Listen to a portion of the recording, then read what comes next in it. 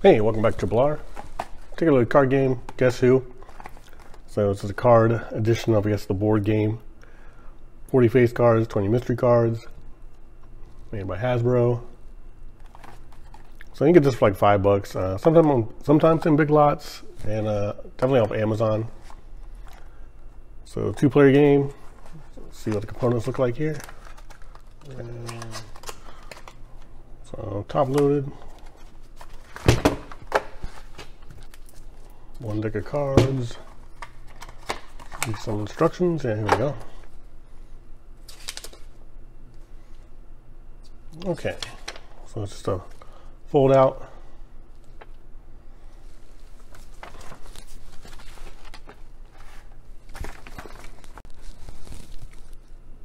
Okay, here's how you set up the board.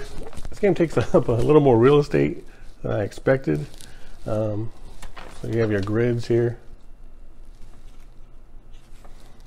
So it's going to be a 4x5.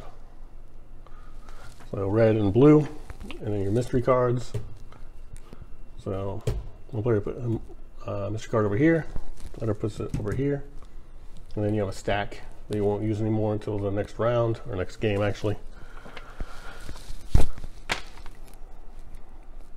So you have 40 face cards, 20 mystery cards. Beginning of the game, you're going to grab a mystery card, you're going to look at it. So this guy is David. So got a mustache, a hat, blonde hair. And you have Sam, has a hat, green eyes, and black shirt. So on and so on.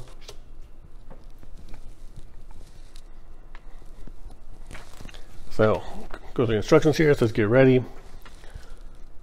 Each player gets one set of face cards, blue or red. Place your face cards in a 4x5 layout. Shuffle the mystery cards. Okay, then you lay them out, shuffle your cards, the mystery cards. Grab a card each player, place it face down. Don't show the other person, of course.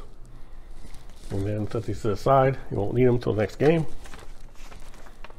So let's play. The player who seems more mysterious goes first. Take turns asking questions. On your turn, ask a yes or no question about the mystery character on your opponent's mystery card. For example, you could ask, does your mystery character have a hat? Your opponent must answer either yes or no. If the answer is yes, you know you can get rid of all people without hats. Turn over all their cards. So if red asks blue, does he have a hat? The guy does have a hat, so you would say yes. So you would flip over all the cards that do not have hats on them, face down.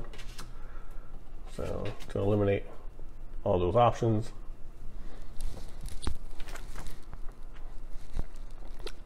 If the answer is no, you can get rid of all the people with hats. So vice versa.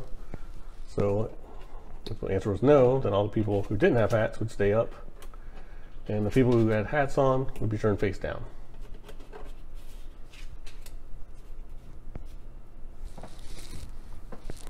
Take turns asking questions until someone thinks they can guess who is on their opponent's mystery card.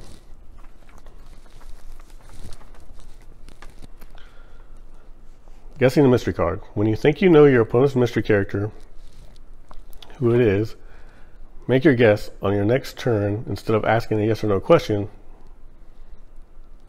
Don't make a guess until you're ready. If your guess is wrong, you lose the game. How to win. If you correctly guess your opponent's mystery character, you win. If you guess incorrectly, your opponent wins. So, of course, you definitely want to be sure before you make your guess. And you'll have the names in front of you, so you'll know at least the name off the bat, like who to guess. You don't have to remember that, which is nice. So let's guess who. The art is nice. The card stock is decent. It's a very simple game. Like I said, I think it's $4.99 or so at Big Lots, and you can get it off Amazon. So I just want to add to the collection because I like having like quick card games. One thing I don't like though is how it's nice to have the bigger cards and art. I guess you do need to see, but it does take up a lot of real estate for a card game, like little card game, a little to it. But it's a cheap card game that's really easy, easy to set up, easy to teach. There you have it. Thanks for watching Triple R. Have a good day or night, wherever you are.